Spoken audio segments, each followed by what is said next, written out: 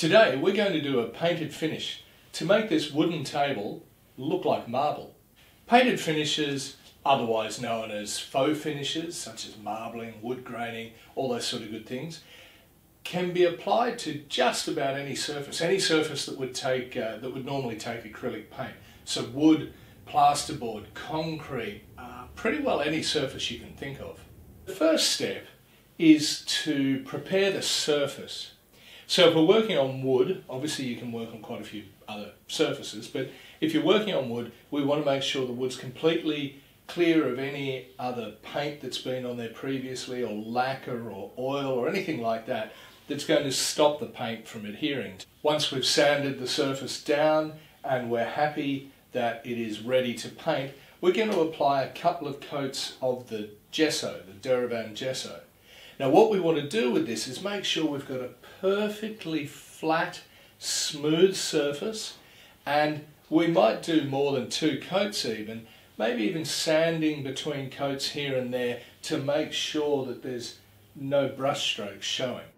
So now that we have a perfectly finished surface to start with, white obviously in this case, what we're going to do now is take the spreader medium, put some on a palette, plate, whatever you like, something that's non-absorbent, add a little bit of colour in. Now we're using white to begin with. You could either use the Derivan acrylic colours or the Derivan Students. It doesn't matter that much. I'm going to use the Derivan acrylic. They're a little bit stronger and more permanent.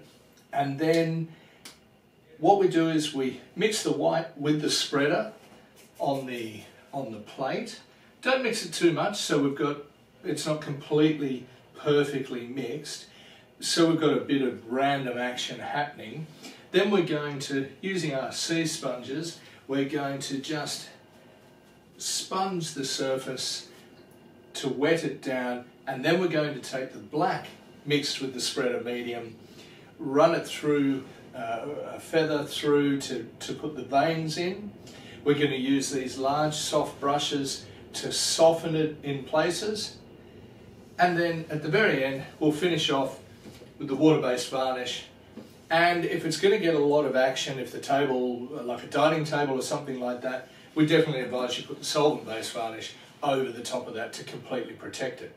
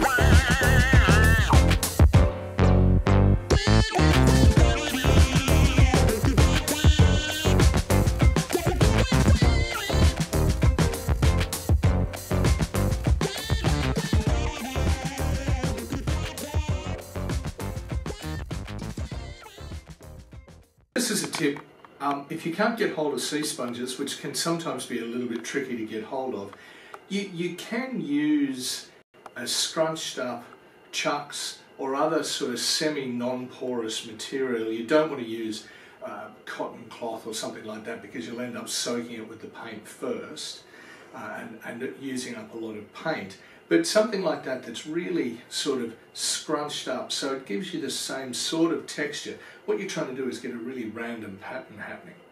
The same with feathers. You don't have to use a feather.